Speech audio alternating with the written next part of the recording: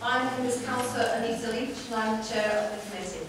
We've got a problem with our screens in front of us this evening, so if you have to look at the back of my head on occasion from turning around to look at things, I do apologise.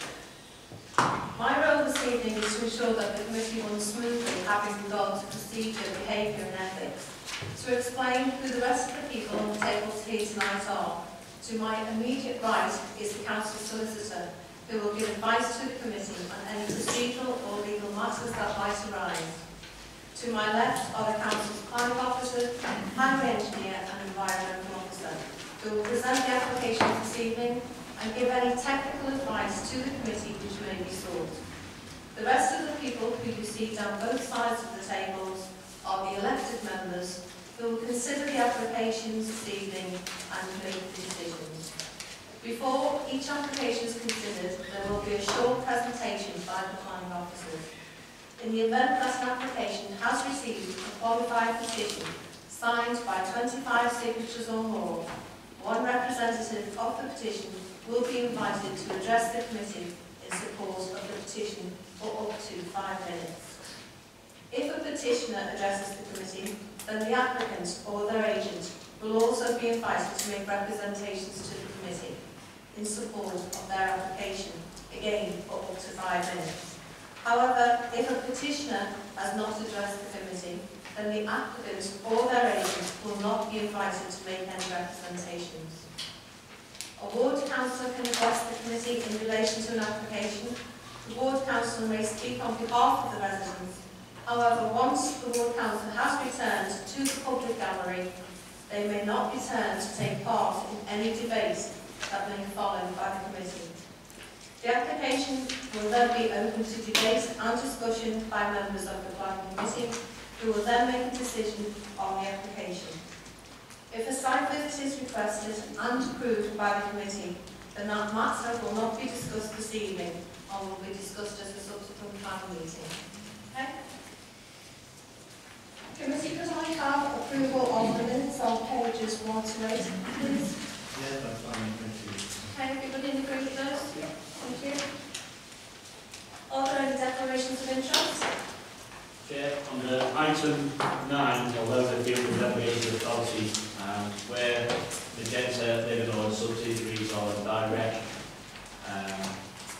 with the applicants, I will prefer a prejudicial interest in the agreement. Okay, thank you, Steve. Are there any requests for site visits?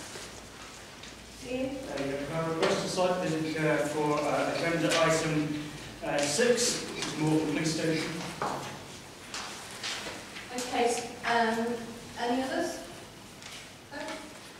Committee happy to approve that site visit? Okay, well the site visit will be on the 17th of October. Okay, for anybody who's here about the particular application, which is Chadwick Street Police Station, we won't be discussing that any further this evening, so if you do want to leave, you can leave now if you so wish. Thank you. I will leave. You put the 17th of October we know. Okay, we'll be meeting at 10:15 at the premises. 10:15 at Chadwick. 10:15. Thank you, Chair. As there's only one item for the site visit. Thank you. Okay, if we can then move to agenda item 4, please. Lands at former Old Tavern Club, which is on pages 9 to 16 of your pack. Could we have a presentation, please? Thank you, Chair. Through you, Chair. This application has been referred to the planning committee as a qualifying petition containing 53 signatures and 30 individual letters have also been objections have also been received. The objections can be summarised as insufficient parking, safety and vehicular access, loss of privacy and overlooking, loss of light, noise and disturbance from the community area. This is an outline application for construction of 16 1- and 2-bedroom apartments within a 2- and 2.5-storey block.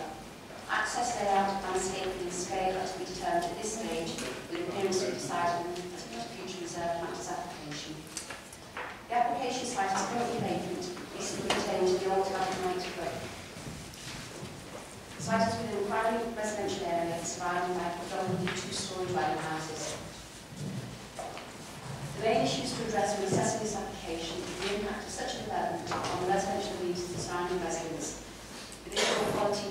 occupancy and any high ratios. The proposed building is T-shaped, with the front of the site containing the tallest element, reducing down to 2-storey within the site. Vehicle access to the site is from Magazine Lane and is parking within the site for 10 cars.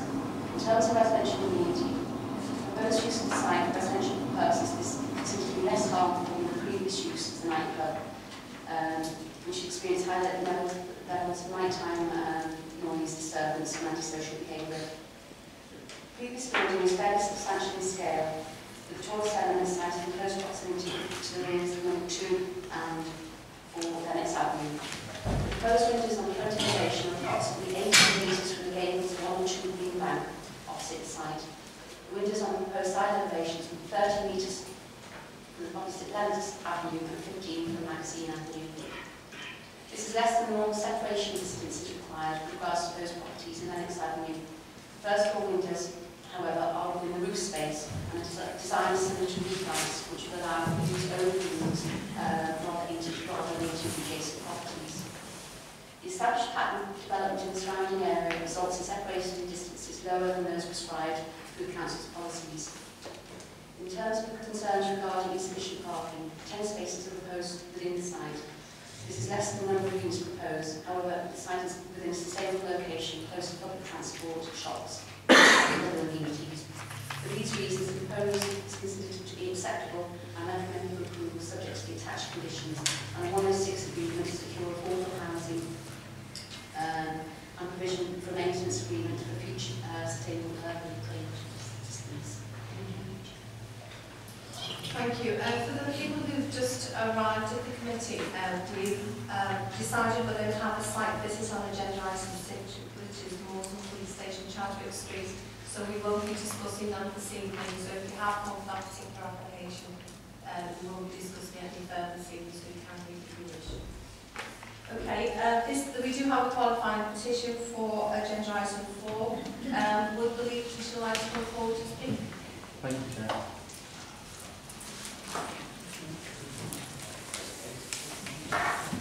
If I could just ask you to turn on your microphone, state your name and address, and if you have 5 minutes to speak. When you've got 1 minute left, let me know. Thank you, Chair. Thank you. My name is Tony Pitchard at 192 Seacombe Road in Brighton. I'm actually just reading the main petitioner who can't be here tonight. She gives her apologies, Mrs. Hart. She's still at work, so she can't get here in time. So she's given me something to read out. And also, can I just thank the councillors and officers who took the time and the effort to come to the site visit. Hopefully you found it very informative, and you saw the state of the roads, the parking. Okay, thank you, Chair. We believe to allow the separation distance to be reduced from the EDP recommended 21 metres to 13 metres would have a detrimental impact on privacy and the right to light at the houses at Lennox Avenue. It came up at the site visit that the development at the top of Magazine Road was allowed to go ahead with reduced separation distance, but this was not going to impact on the houses at Greenbank Avenue, as this one would, as they don't have the same rooms at the back. Just because it has been allowed on one development does not mean it has to be applied to every application, and they should be judged on their own merit. The previous building was commercial and almost roofless. The upper windows of the proposed 2-storey leg will look down into the windows of Lennox Avenue's even-numbered properties. This is because Lennox Avenue runs parallel and significantly below it. A communal garden stroke barbecue area is intended to run in a narrow strip along the back of the boundary wall with Lennox Avenue. People in the communal area will be able to look over the wall and down into the gardens, backyards of Lennox Avenue. Could make unreasonable noise, engage in antisocial behaviour without fear of comeback because it will be a communal area. So to address the perpetrators will be hard for local residents to establish. This is not a good location for a communal area. Events in this area and the noise they will generate would have no accountability. A privacy fence running on top of the wall is not an option because it would block light to habitable rooms in Lennox Avenue. Otherwise, a different location for the communal area is needed. Your handouts show that the build is generally in the footprint of the old town club. You can also see that the gable end of the section of the of the cross part of the T running behind back of the substation comes within a couple of feet of the boundary wall with Lennox Avenue and Dodson's Bakery. What is not evident from your handouts is that the section of the old tavern club close to number 2 Lennox and Dodson's was only 1 story high, and number 2 Lennox has therefore enjoyed sunshine to the south-facing rear of the property for more than over 20 years, sufficient to dry a washing, sunbathe and grow flowers. Contrast this with the proposed plans which say the cross of the T will be 3 stories for the whole length. The massive gable end will appear like a cliff looming above Dodson's and 2 Lennox, blocking the afternoon and the evening sun from both properties, and particularly from 2 Lennox habitable rooms, and reducing their light at the rear of the property for the whole day. Local residents are first and foremost agreed that only 10 car parking spaces for a dwelling of 16 dwellings, which will guarantee there will be an overspill of cars impacting on local parking. Local parking is already a breaking point. There is frequently free address parking against the surrounding cul-de-sacs. There is tension between neighbours and even within households. Now, this is from Mrs. Hart. Personally, my partner has experienced knifed tyres and my son regular verbal abuse. What is causing most anger is that the new residents will be able to park in our roads if they can't be bothered to squeeze into the new site, but we will not be able to park in theirs. The development needs to be in keeping with other dwellings in the area, which are all terraced, turn-of-the-century brick built. The nearby new build terrace on Rosen Street is an exception. In its favour, the Rosen Street development, while it may be low build quality, at least a terrace of separate dwellings with no common areas. Each dwelling, okay. Each dwelling has a separate garden. The dwelling has a private garden. The planned development will be an overdevelopment of the site. It cannot meet the need for its own amenities without significantly detrimental impacting on surrounding dwellings. The outline plan site, 32 wheel bins lined up a shared boundary wall of the dwelling of Magazine Lane next to the exit of the new site. Bins would go out onto the pavement each week. This would cause a street clutter, obstruction to local business next door, and obstruction to pedestrians on the pavement. I'll leave a little bit, Chair, if it's running out of time. Just go to the bullet points. We would ask that you refuse this application because of its overdevelopment of the site, not in keeping with the rest of the road, impact on privacy, loss of light to habitable rooms, lack of parking places with overflow to adjoining roads, causing stress and impacting on the well-being of local residents. Thank you, Chair. Thank you very much. Thank you. Is the applicant or agent here? Would you like to come forward to speak?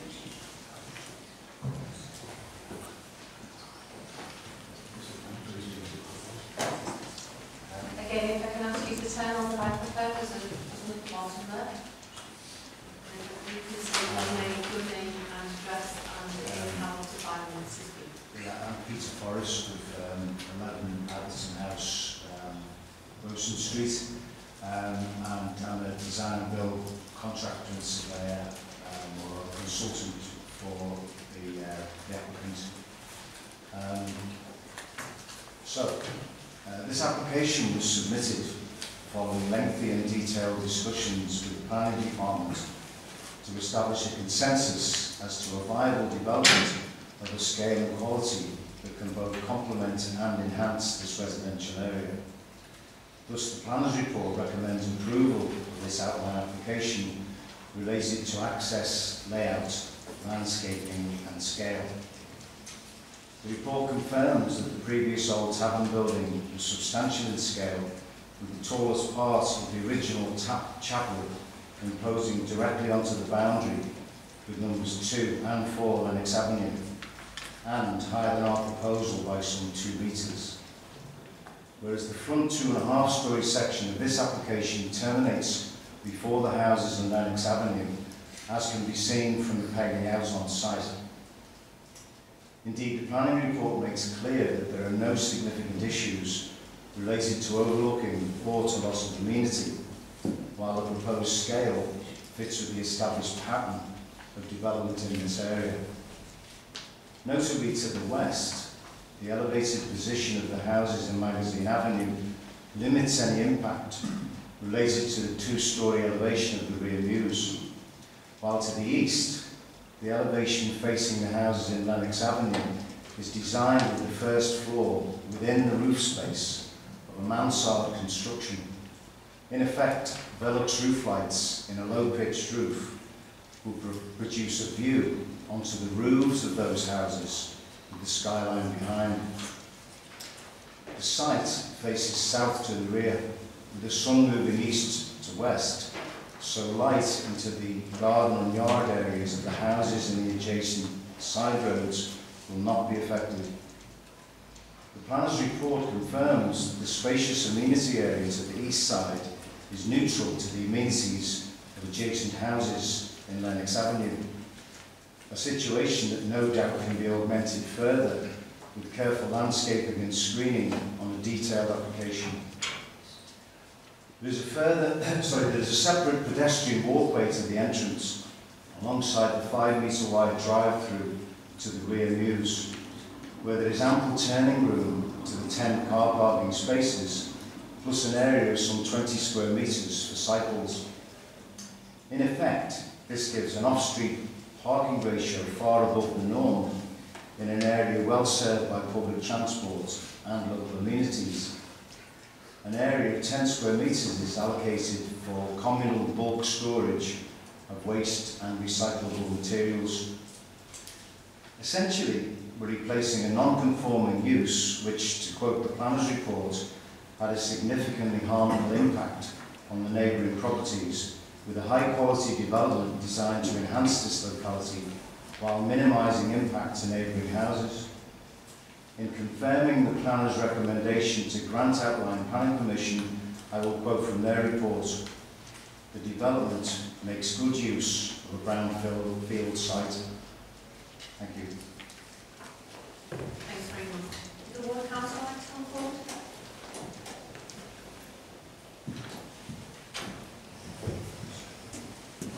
If you could just state your name and then Councillor Tony Jones, I'm one of the Ward Councillors in New Brighton. Good evening, Chair, members.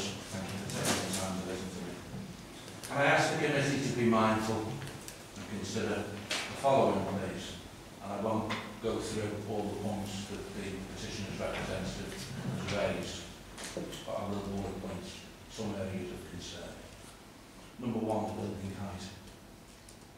Number 2, proximity to other buildings. Number 3, parking provision. Number 4 is a particular concern. The sight lines for residents parking, especially when leaving the proposed premises. As we saw from the site visit, there's a big, what I would call a concrete wall to the right of the property, or to the right of the proposed property, which would effectively be on the left-hand side of any vehicles leaving the premises onto an already busy road. So I just ask you that you mindful of those points. Thank you very much. Thank you. Okay, can I introduce the committee? David? Yeah, thank you, Chair. Again, another very, very worthwhile site visit. I think we do need to be mindful of the fact this is an outline application, so the detail hasn't necessarily been agreed at this time, but the facilities and the size and the shape and the exits from the site has been or will be part of the approval if this is being approved. My first impression of going there was, frankly, that it was overdevelopment of this site. I can see in principle the need for this development, and I would fully support that in principle, but not at the size it is. I'm also a little bit uneasy about the acceptance against our recommendations of a dramatically reduced separation distance. We've normally said in the past that we should be basing our separation distance concerns in relation to 21 metres, and as the officers has kindly confirmed, they're far reduced from that on this particular location. And the excuse, if that's the right word, or the reason I should say, is suggesting that is that separation distances in the rest of the area are similar to the one that's being proposed here. Well, I'm afraid I think we should be trying to improve things, not be trying to follow the status quo. Otherwise, we'd be going back to building everything according to the 1850s and terrace streets everywhere. We do want to try and improve facilities for people who live in the area, and I do not personally think that by reducing the separation distances notionally from 21 to 13 is a good idea. I don't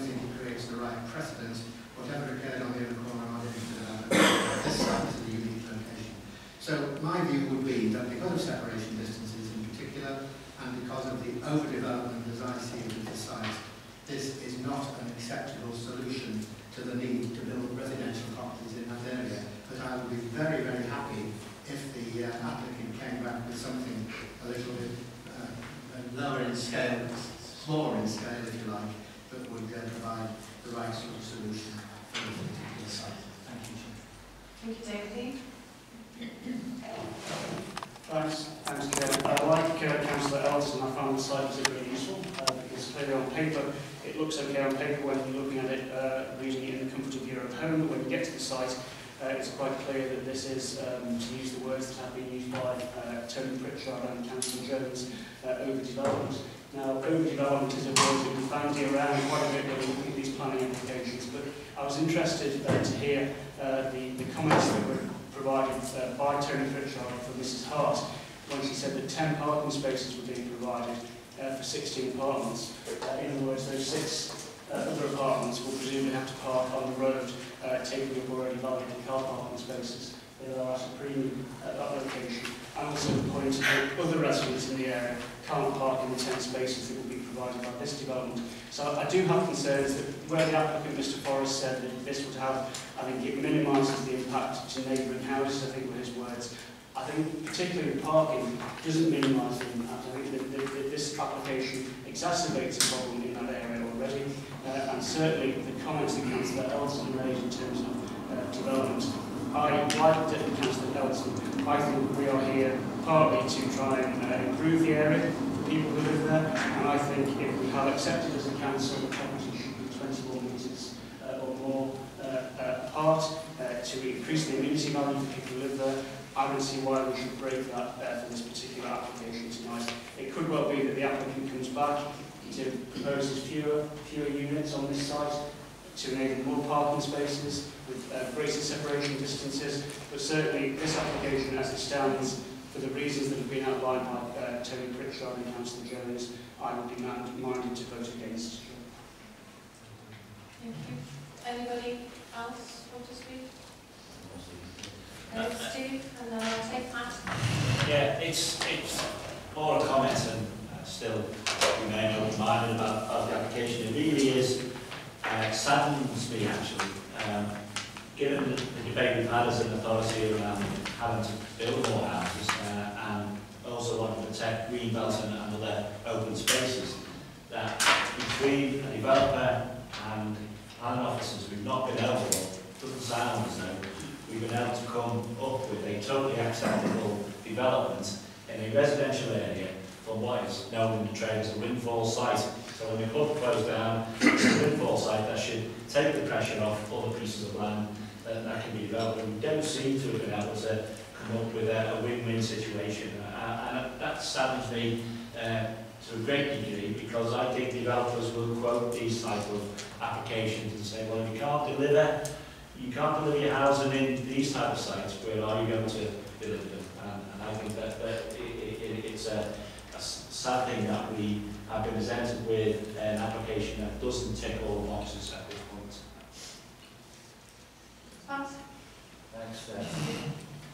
Thanks, Chair. As the Ward Council officer, I'm open to the views of the committee on the residents, more importantly, before I make my mind up.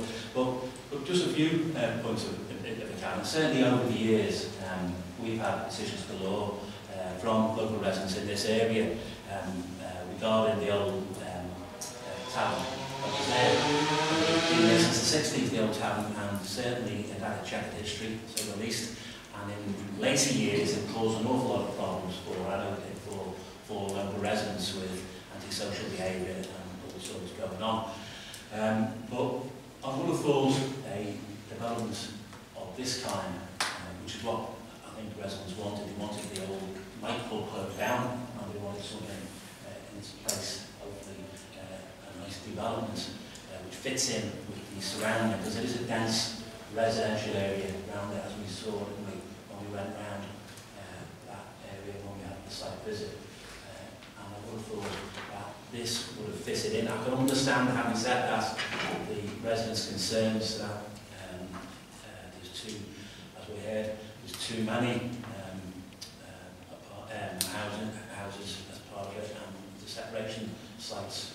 But you know, as the, just playing devil's advocate, as the consultant for the developer said, he said earlier, he said it's previously higher, the previous building was higher, impacting much more on the surrounding area. And when we look on page 11 as well, I think it's an important point. The previous building was probably 1 metre further from residential properties than this, so I can understand what people are saying. But I think the issues are the separation, the impact of the development, the fact that the general building is too many, maybe reduce it down to a few less. And also the other one, of course, is the parking. But you know, Councillor Elderton said he doesn't care about what happened around the corner. But I think that is relevant, because the development around the corner from us, which we viewed, that we saw on the day, it does have an impact in some ways. And I asked the officers about the proposed yellow line that we're going to go outside that development around the corner, which would have had an impact on this. And the officers was gratefully they said that there would be no yellow lines except a couple, because there's a refuge in the middle of the road, so people have to get across where their cars are parked there. So that greatly assured me. But you know, overall, open to listen to what people say, and I think really the overall feeling from residents is that we could do with less on this site, and the parking is an issue. Just one more point, if I can say, regarding the parking. I mean, the officers say on this that they have listened and taken on board issues regarding highway safety. Because Magazine Lane, as we know, is a very, very busy road. It's a main road, and buses go up and down there. How will buses get round that corner is beyond me, sometimes, the size of the buses. But the officers say they're including a new vehicle access.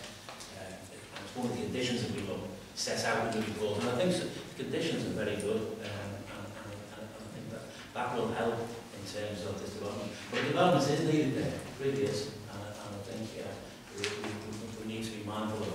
But I'm open to listen to the debate and further views on this.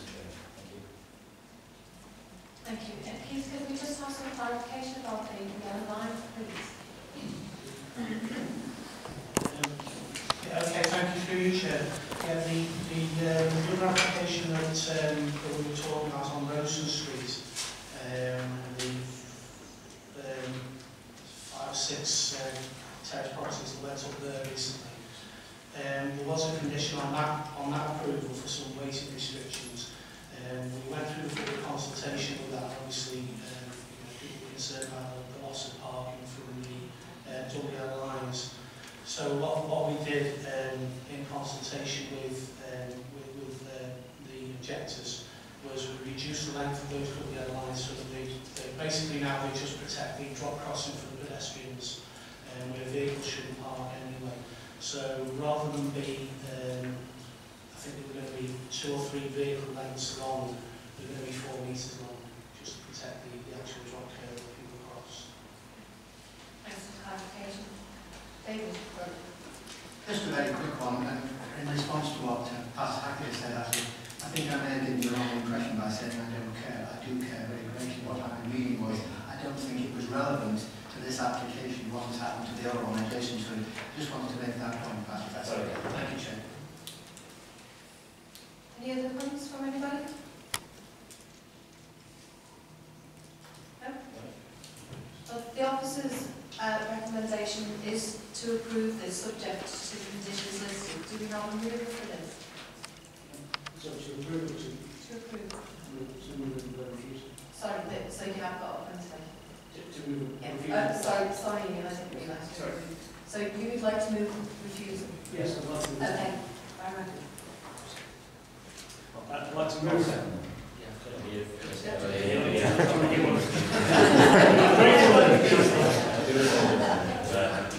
The enthusiasm ahead of you, Councillor. Yeah. I'd like to move refusal, Chair, on the grounds that the proposal is over development within the existing residential area due to the impact it would have on the council's declared separation distances and also the impact it will have on parking in the area. Okay, so Ian's moved refusal and Pat, you're going to second that. All those in favour of refusal?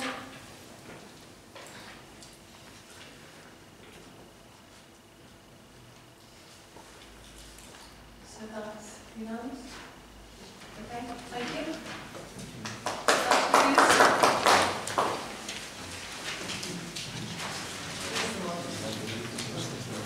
If we can now move, anybody who received that application, if you want to go now, I don't really have to start.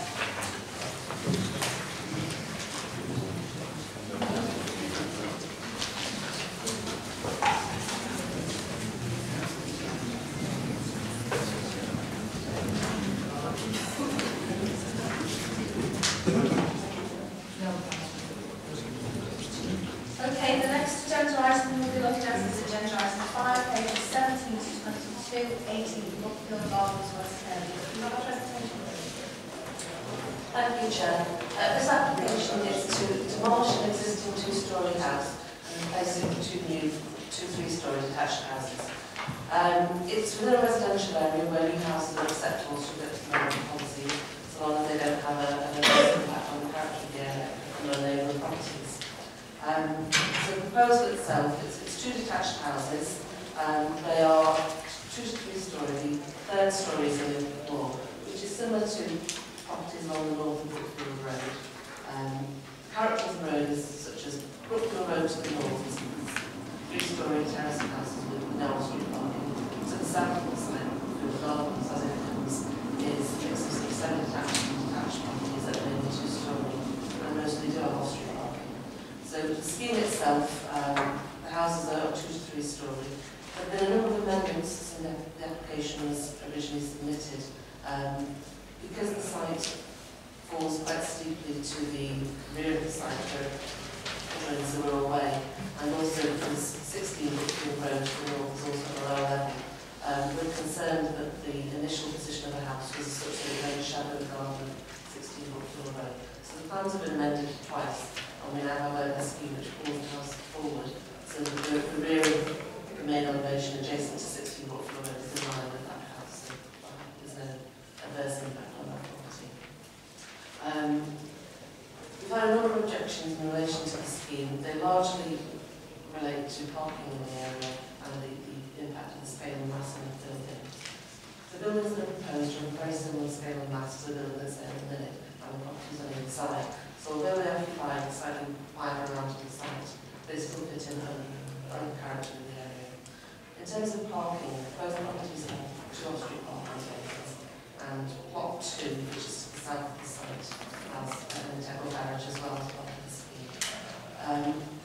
To access the parking spaces, we'll need another access off the gardens, which would be lost in an on-street potential on-street parking space. It's not felt that this in itself is significant to use that application. It has got an off-street parking application for the scheme itself. On that basis, it is recommended to approve. Is there a ward council would like to speak to this? Okay, can I also committee, please? Yes, thank you, Chair. Would it be possible to see a site plan? We haven't seen the 2 houses that are being proposed in relation to what is there. This, in fact, is in my ward, and I would have to say that parking has been a problem for a number of years in this particular location. But with the off-street parking that's being proposed, I cannot see that this change from 1 house to 2 is going to make a significant enough difference to the parking immediately value for it to be infused. But this particular location is only about a few hundred yards from a very good bus terminus and also from West Kirby Station, railway station. So it is close to decent travel amenities. And I've actually got a relative who used to live in Brookfield Garden about 100 yards from here. And there were problems occasionally with parking, but not to the extent that this could be refused, in my view, on those grounds. So it just shows the plans themselves, yes, that's fine. So you've moved it further away south, haven't you, from 16? Through you, Chair. Yes, plot 1, which is the one to the north of the site. It's not moved further away from Route 16, but it's moved further away from the rear. It projected beyond the rear at 2 or 3 storey. The element that projects from the rear now is only a single storey flat roof, and it projects 3 metres, which is in line with the kind of extension we want around the house. Okay. Anybody else? Sorry, anybody else want to speak on this? Okay, the officer's recommendation is to approve this subject to the conditions listed and those listed on the loan list. Do you have a mover, Denise? I'll move approval, Chair. Okay, so we've got a mover and a seconder. All those in favour of approval? That's unanimous. Thank you.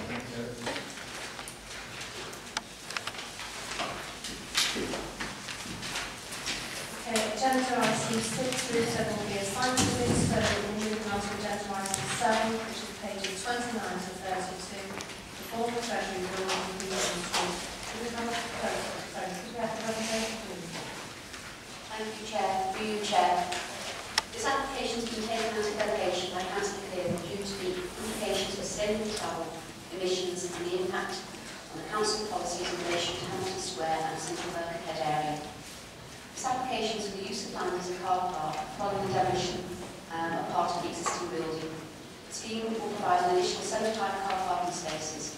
As a condition attached to the late list, requiring provision of cycle parking in addition to the normal vehicle parking. The application site is located in the commercial area of Birkenhead and within close proximity to Hamilton Square station area. The application has been assessed against both national and local plan policies, with particular reference to SH6, development in minor commercial areas, and TR9, requirement cross-street car parking. Prior approval has already been given for the partial demolition of the building. And this application proposes temporary use of the land following demolition for car park, pending any future development proposals. It's understood that council staff park between the former financial building, which is to be sold off, I understand now, for future development. So this site will help with that cost in the short term. UDP policy SH6 seeks to ensure that proposals in commercial areas do not undermine the viability and vitality of existing key town centres, nor should they cause nuisance to neighbouring uses or the character of the area. With regards to UDP policy TR9, which is designed to reduce reliance on the car in areas which are well served by public transport. It's considered that this proposal for the use of the site for a car park will provide a temporary use for a vacant site and obviously any future development opportunities and should not impinge unduly on the council's policy for sustainable transport choice and could assist in the regeneration of the area by bringing the vacant site back into temporary use. For these reasons, the proposal is recommended for approval subject to the attached conditions. Thank you very much. My understanding is the officer has talked about parking spaces that are currently there that may be future development and that will be lost. And there's currently 50 car parking spaces there, so we just outline that before I open this up. So does anybody want to speak on this at all? Thank you, Pat. Yeah, thanks, Chair. I'll do my best to clarify exactly what I understand to be going on here, because it's not been very clear throughout the entire process. So the plan is to demolish the annex to the Treasury building. The Treasury building is opposite Hamilton Square, and to move the staff that work inside there inside the main Treasury building. If you read the report, page 31, it says the management of the proposed car park has not been established as to whether it will be pay on display, staff only, or free public use. So the officer, obviously, who wrote up the report, didn't really understand what this car park was for. We've now been told this afternoon that, as you said, Chair, the municipal building, which is diagonally across the road, diagonally across Cleveland Street, the car park that's used there is going to be lost because that building is to be sold for residential development. So that's the rationale we've been given a couple of hours ago. What was not contained in the report and was not communicated to me when I spoke to officers in asset management. I've got a couple of problems though with that particular explanation. The main one is that up until 10 days ago, there was a second planning application in addition to this one, and that was to demolish the municipal building diagonally across the road and to construct a car park there with over 100 car parking spaces. So up until 10 days ago, there was two applications, both of which I asked to be taken out of delegation. That one has been taken out because the building is going to be sold for residential development. The problem is that we're now justifying this application on the basis that the other car park is going to be lost. Therefore, staff need to use this new car park. So there's a lot of confusion in my mind as to what exactly is going on. The council was applying to demolish two buildings, convert them both into car parks, and now it's justifying the remaining application on the basis that the other building across the road is going to be used for residential development and no longer converted into a car park. So that to me is very confusing. Secondly, we're told that it's not intended to be a car park forever. Okay. Thirdly, as you said, Chair, currently up to 50 staff use the existing municipal building car park. The new car park on this site contains, I thought it was 81, the officer said 75, one of the other is 75 to 80 car parking spaces.